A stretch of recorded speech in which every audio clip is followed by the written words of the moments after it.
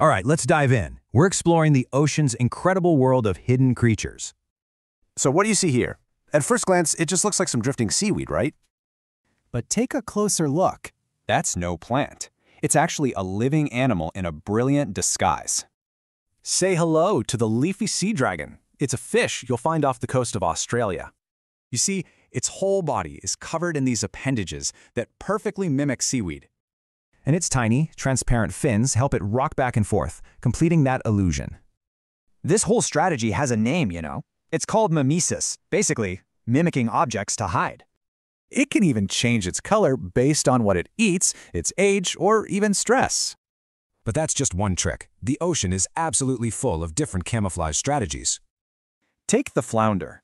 It uses something called adaptive coloration to change its entire skin pattern. Get this, a flounder can mash a checkerboard pattern in just 8 seconds. Incredible! Out in the open water, fish like herring basically have to turn themselves into living mirrors. How? Well, their scales have these tiny crystals that reflect light, making them practically vanish. Then you've got bigger animals like sharks. They use a totally different technique called countershading. Being dark on top and light on the bottom makes them super hard to spot out there. So why all this effort? Why do so many ocean creatures work this hard just to hide?